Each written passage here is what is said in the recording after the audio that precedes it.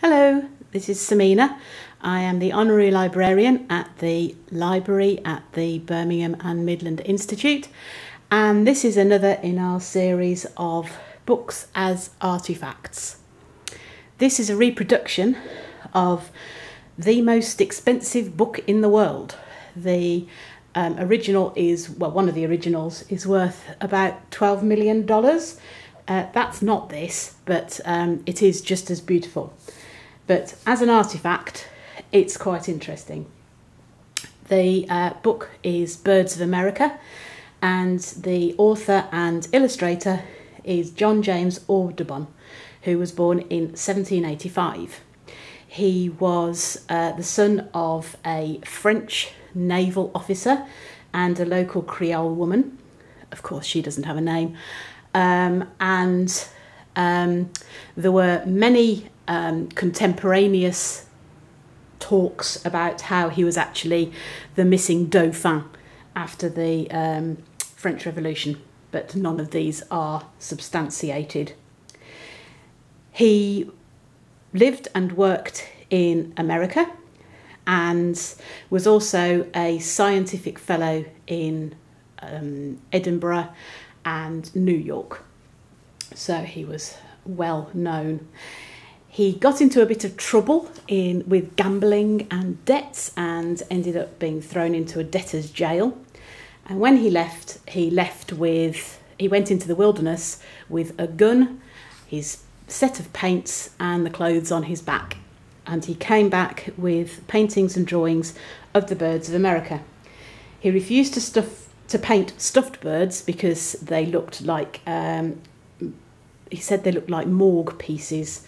So he painted from life. And as you can see, they are absolutely stunning. The first book came out in 1827, and it was they were watercolours that were published, and they were transferred to be aquatint engravings. There were 435 plates, and it was a double elephant folio, which meant that each sheet was 39.5 inches by 26.5 inches, so pretty huge. And then it was reprinted with printed plates rather than aquatints in 1840.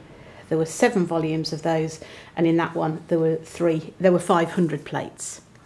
So being a bird nerd and a book fanatic, this is one of my most beautiful finds. We have grasshopper sparrow and the robin.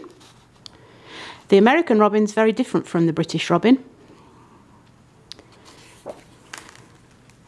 These are the nighthawks, and it shows not only the bird in all of its plumage, but where it lives because of the oak leaves and what it eats. And this is the fish crow eating a crab.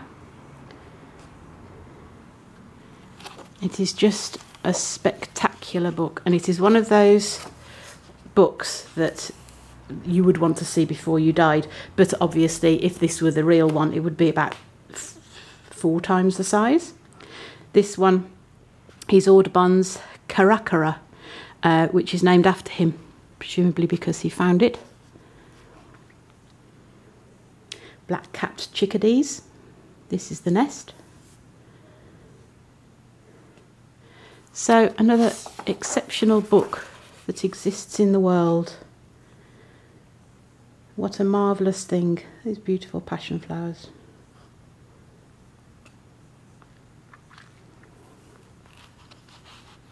Oh, it says here, this is the Zenada dove, common in the West Indies but not recorded in Florida since Audubon's time. So that's migration or extinction. The gyrfalcon.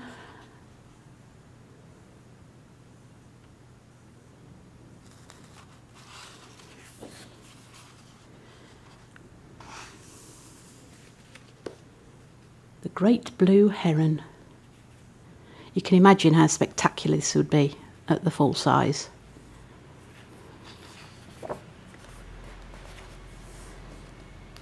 And they all look alive. That's because he drew them from life rather than from being stuffed.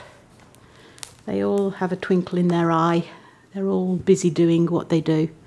Some little sketches here at the side. Just a wonderful, wonderful book. So, another in our series of books as artefacts.